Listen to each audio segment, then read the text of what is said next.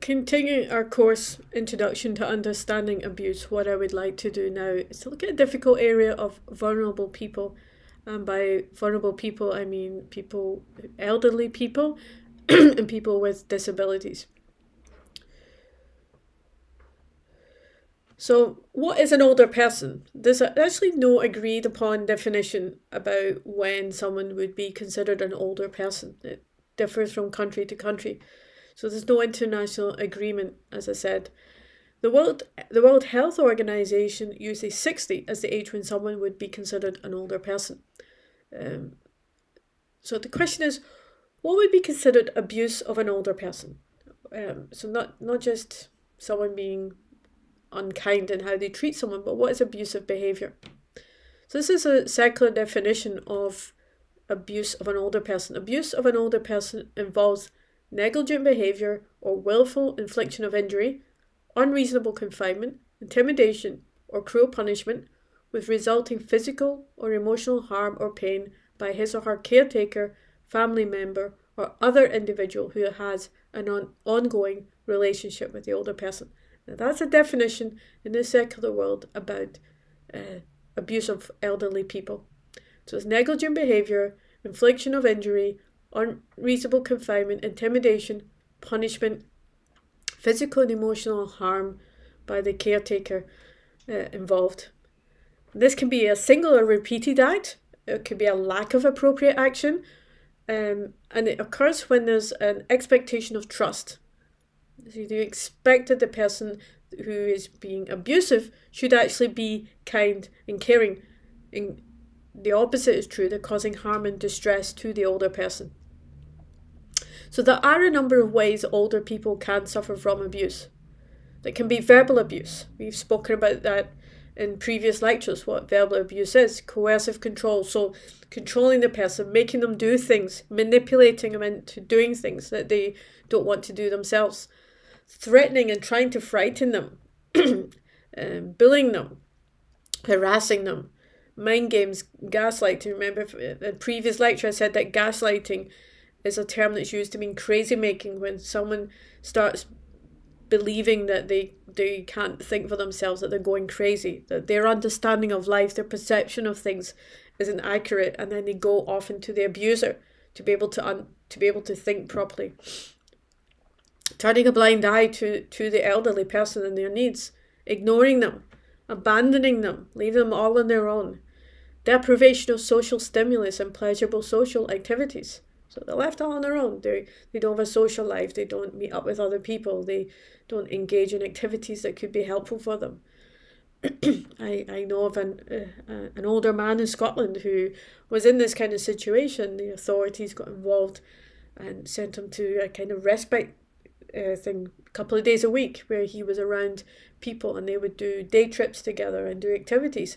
It's a tremendous change in that person as he had positive, enjoyable social activity and things that were stimulating for him.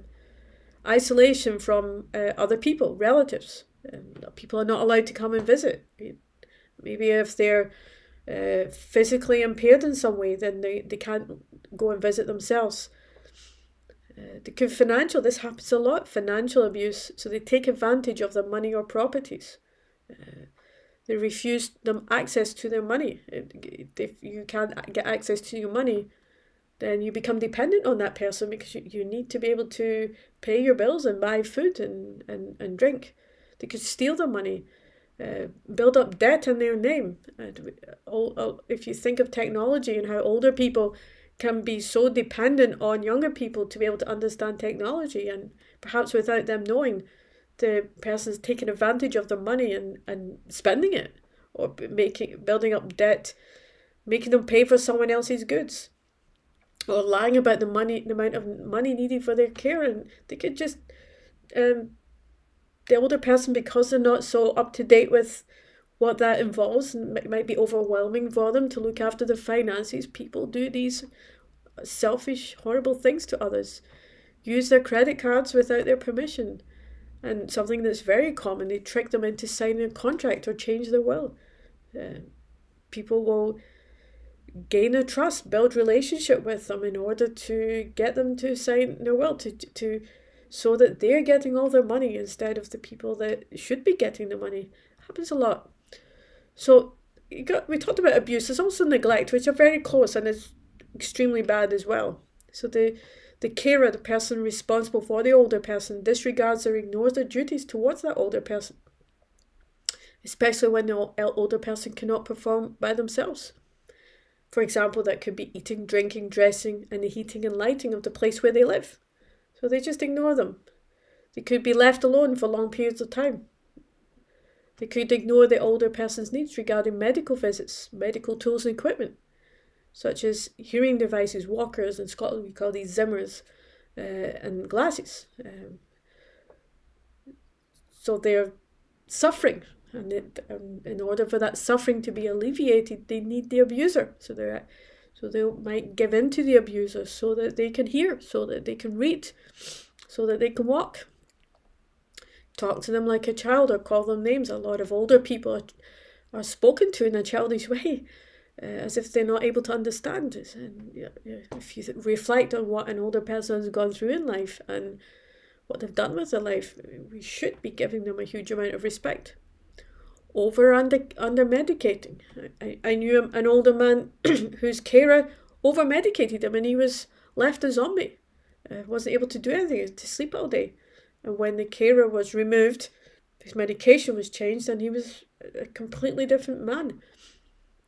Not taking them to the bathroom, restricting or preventing religious or cultural practices.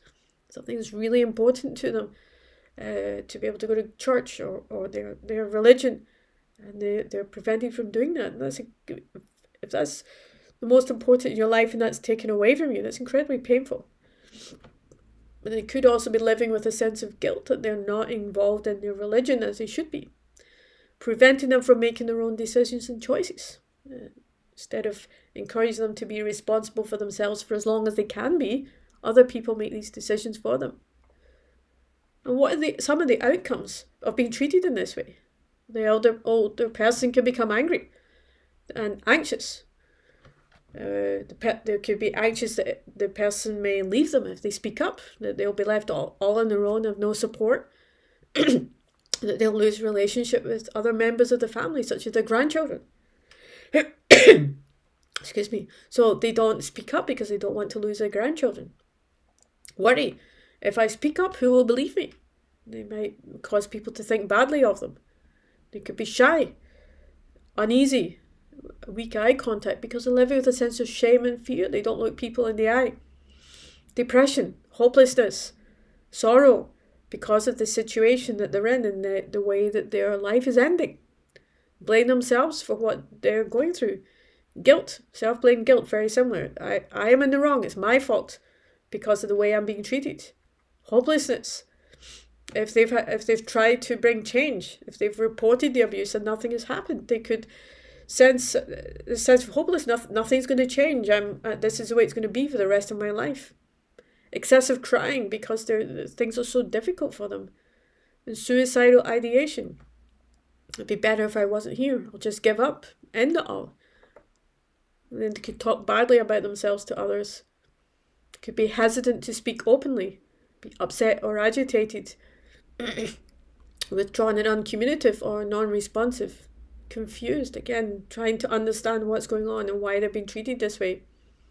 And disorientated. If you think of an elderly person with the limitations that they have, and being treated in this way with lack of medical care, social stimulus, physical stimulus, the mind games are going on, as well as being confused, they could be disorientated, restless, suspicious of people. Who are you? What are you up to? Why are you treating me this way? Why are you being nice to me? And it could be a sudden change or unusual behaviour.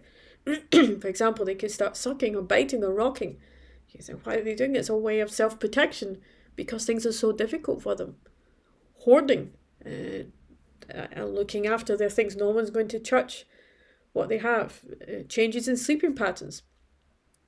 It's, again, because of sleep problems are common in abusive situations. If they're not getting the medicine properly, getting the right kind of stimulus, if they're anxious, if the mind games going on, maybe they're being disturbed when they should be sleeping. Changes in sleeping patterns might indicate that something's going on. Weight changes, bad hygiene, especially if they've been neglected, unkempt, similar to bad hygiene, inadequately clothed, and then living in a chaotic or dilapidated environment. So they're not looking after themselves, or the person, the carer, is not looking after them the way they should be. They might have insufficient food, so they're malnourished, or not enough drink, they're dehydrated. So they have lack of assistance in eating and drinking. And remember, I spoke about being disorientated. That could be linked to being dehydrated. Lacking glasses, eyeglasses, false teeth, walkers, or a wheelchair. So they lack the tools that we have when we need aid with something. So they might, if they don't have glasses, how isolating is that? If you can't see properly, you can't read, you can't interact with people. If they don't have proper teeth, they might not be able to eat. They could be in pain. If they're not able to, if they don't have a walker, a Zimmer, or a wheelchair, they won't be able to get to places. So deprivation of these things is a terrible thing. There could be dirt, fecal, urine smell, or other health and safety hazards in their living environment because they're not being looked after properly. And it might not be that they're letting themselves go. I know a lot of older people do struggle with these things because it's hard to do these as you get older, to physically care for your environment. But it could be a way of neglect. The person who is a carer is not looking after them as they should. Rashes, sores, or lice.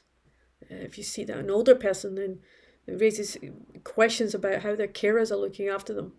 An untreated medical condition.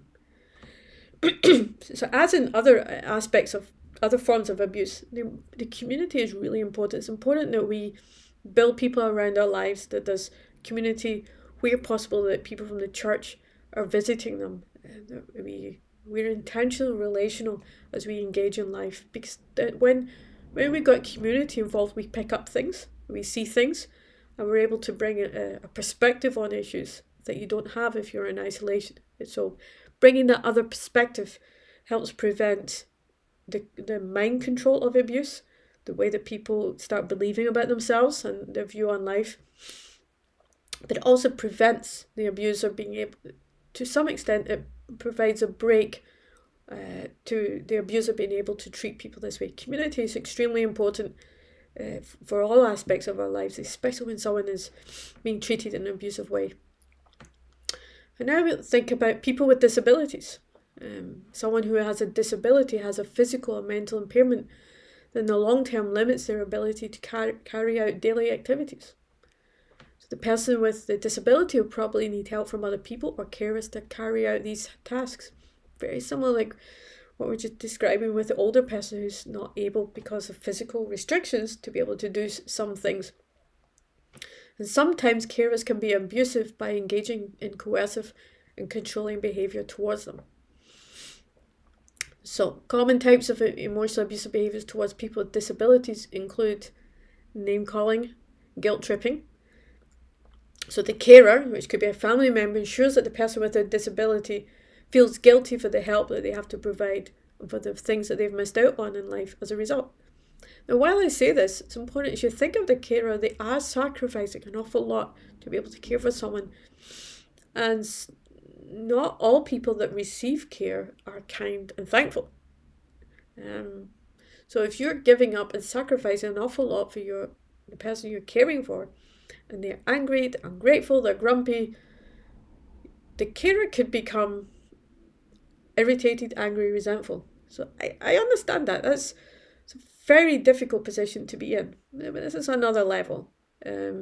So while I'm saying this, I'm trying to be understanding towards a carer. So I'm not talking about someone, a carer who's tired, having to care for a difficult person who's not appreciative of the help they're giving, doesn't understand all they're giving up. That's not what I mean. It's another level than that.